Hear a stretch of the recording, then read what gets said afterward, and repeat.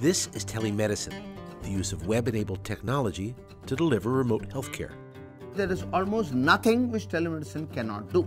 I have personally carried out about 1,300 neurological teleconsults in the last 12-13 years. But can the lessons learned by India's telemedicine pioneers be applied elsewhere?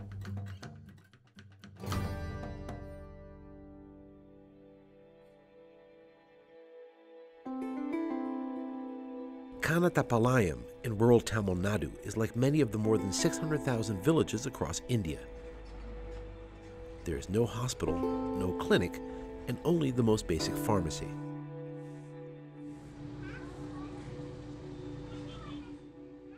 It has 2,000 residents and now one high-speed internet connection.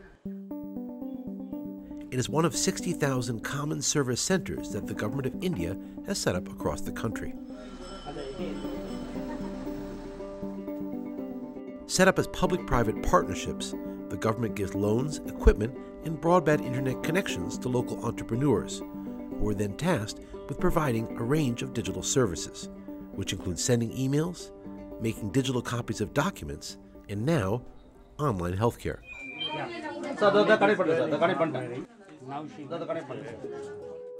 On the other end of the line is the Telemedicine Operations Center of the Apollo Group in Chennai, a city of 4 million. The Apollo Group is India's market leader and the third largest private medical group in the world.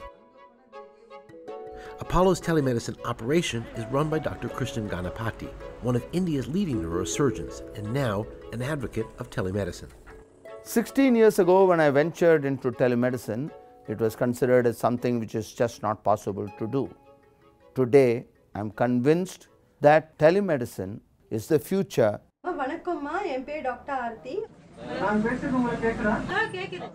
During Apollo Group teleconsultations, the local village entrepreneur serves as medical technician, at times assisted by a local village doctor. You do not require an MD to put a stethoscope on somebody's chest. A school dropout can do it. The operator enters the basic data, the name of the patient, etc., the symptoms and signs, basic things like that, and through the internet connection, it is sent to the primary center where the doctor reviews the entire data. It currently offers a range of services, beginning with basic digital consultations for 100 rupees, or about $1.60 US. These serve as a sort of digital triage, effectively dealing with many basic problems.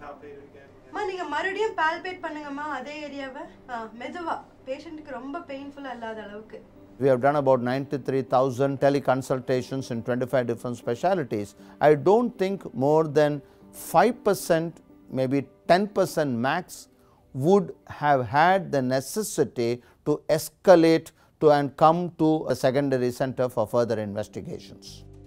But for Apollo's plans to work, they must move beyond simple consultations and begin to sell more advanced and expensive services to rural Indians.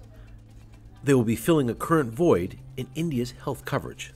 For rural families, there are very few options that they would have. The primary healthcare clinic that they can access is probably going to be only good to treat infectious diseases. And as we all know, non-communicable diseases like cancer, diabetes, hypertension are some of the biggest challenges, and poor people suffer from them as much as rich people.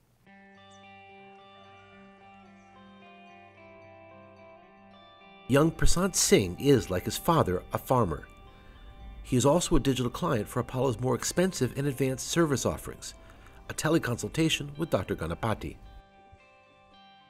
Prasant began noticing strange problems in his hands almost 2 years ago. ஸ்கூல்ல fledged இப்படி நீட்ட சொல்லுவாங்க. அப்படி நீட்றப்போ இந்த ஃபிங்கர்ஸ்லாம் வந்து இப்படி ஸ்ட்ரைட்டா நீட்ட முடியல. நீட்றப்போ கொஞ்சம் உதறல் இப்படி உதறிச்சு. அதுக்கப்புறம் தான் இந்த கையில பார்த்தா நார்மலா இந்த இதெல்லாம் சதை இருக்கிற மாதிரி இல்ல மத்தவங்கள மாதிரி. As his symptoms worsened, Prasant and his family were faced with few options, a situation typical of many rural Indians. In rural areas, you have a range of services available, and they're all, I would call, dysfunctional and often very, very patchy. You first go to a local quack. You may go to a traditional healer. And then as you feel that he's not able to cure you, you move increasingly to a government dispensary. So the out-of-pocket expenditures are huge, and this leads to families that fall below the poverty line. His family finally, at great expense, sent him to a government hospital 5 hours drive away, where he was able to get an MRI scan, but he was not able to afford follow-up care or get it analyzed. நாங்கள் இங்கேருந்து சென்னைக்கு பஸ்ஸில் தான் போனோம். போயிட்டு அங்கே 2-3 நாள் தங்க வேண்டியது இருந்தது. ஆனால் சென்னை போனால் நிறையா செலவாச்சு. Prasant has come here today to use one of the premium telemedicine services that Apollo offers. It will cost him 900 rupees, or about $14. The session begins as all Apollo sessions do, with an electronic patient profile.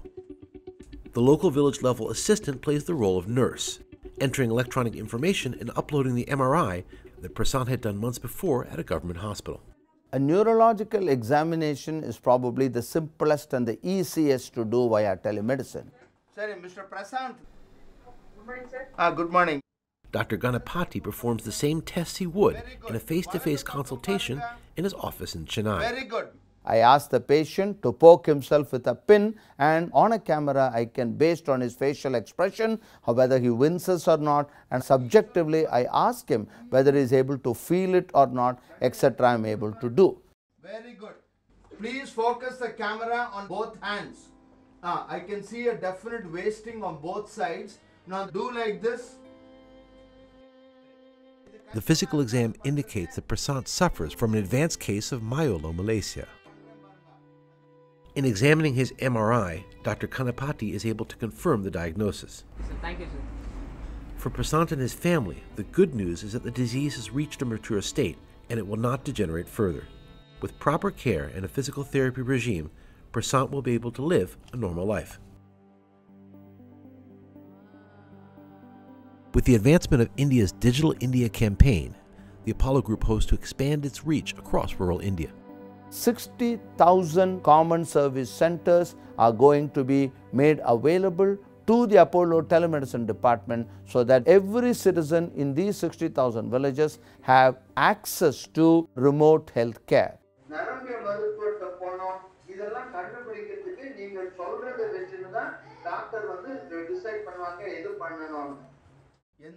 The Apollo Group is also refining its business model, adding free public health sessions, which are broadcast across the network.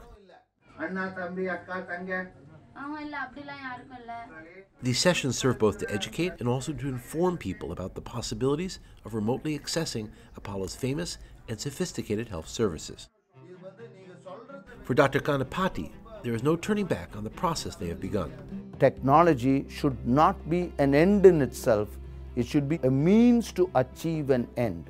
It's our dream that over the next couple of years, the healthcare in rural India would be radically transformed using cutting-edge technology.